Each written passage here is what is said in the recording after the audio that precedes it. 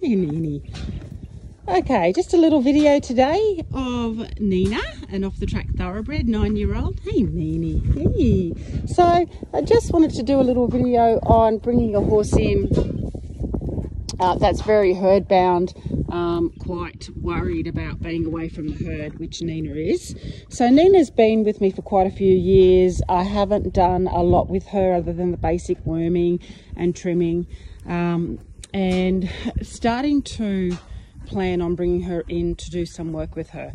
So I got Nina off the track. She had never even actually had a start. She had a jump out and she was too slow. Hey, Nini. And she has been out in the herd ever since. So now planning on bringing her into work. Well, in saying that, bringing her in to start to do some foundation training and building up from there. So Nina is very herd bound and gets very, very nervous, and like the last time I brought her in, the horses are up in the back paddock and she got herself into a lather of sweat. She was stressed. As you can see here, she's only been here, just brought her up about 5 minutes ago. She's looking out. The horses are just over the top there in the other paddock. There's Junior windsucking on the fence, so she's knows the horses are just in the paddock behind her, and I'm not going to leave her in for long. So I just wanted to give you a few tips on what to do if you've got a horse that's really, really matey, gets really stressed when being brought away from the herd or paddock companion. Start really slowly and bring them in really slowly. So the first thing I've done is brought her in and had the horses where she is not very far away. So instead of bringing her in from you know, out of the paddock when the horses are like 2 paddocks away, which was what happened when she was brought in last time, which was about a month ago, I've changed my routine where now when I'm bringing the horses in for work, I'm going to bring them all down to the front paddock and then start to individually do some work with them. So the first thing you want to do is when you bring them in, bring them in, if possible, not too far away from their herd or their companion horse or where they are, and just bring them in for, I'm just fixing up her tie here, for we got that, Nini? Yep. For a short period of time, look, even 10-15 minutes. So and also make it pleasurable. So food is always a good thing. So the first thing you want to do when you bring them in away from the herd is give them something to eat. She's got a nice biscuit of loosened hay there. She's looking at the herd. She's not stressed. She's not in a lather of sweat. So I've given her some loosened hay to eat. And what I'm going to do is just give her a little bit of a groom.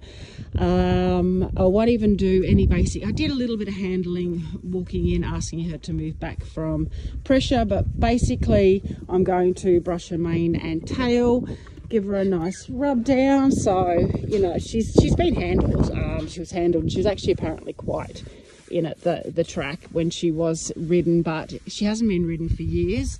And she did come in last time. Oh, a bit closer. She did come in last time, which was a month ago, and she was extremely nervous. Like when I was handling her, she was rearing up and pulling back and all of that. So I know that she's very nervous of being taken away from her mates and the herd.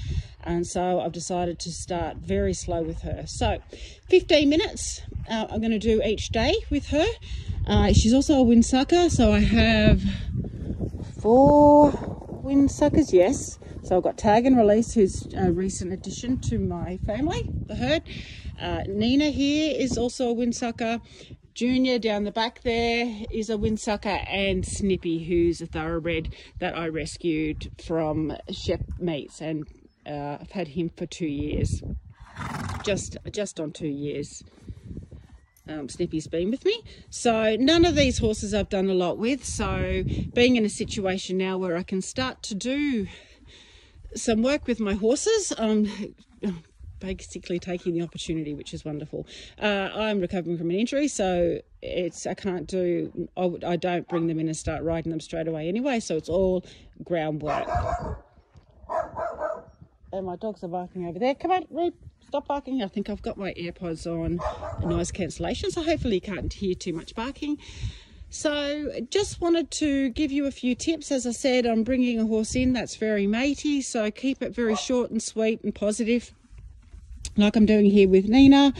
Have some food, some nice hay, and just, you know, keep it pleasurable. So I'm going to give her a brush, and then so we're going to have a brush, Nini, and maybe do a little bit of, you know, a little bit of basic training, like some stop and go, moving off the lead, you know, with some teaching her to move forward off light pressure and backwards. I've done a little bit with that with Nina, not a lot, and then put them back in the paddock. So yep, and try and keep the sessions short and consistent. So every day is ideal. I know some people recommend twice a day. Not all of us can do twice a day. Obviously, if this is your only horse, you can easily do twice a day. So once a day, short sessions, 10 to 15 minutes, twice a day is ideal actually, if you have not a huge, you know, a huge amount of horses to work and you've got the time. So anyway, I wanted to give you a little tip here, and I will see you in the next video. Bye.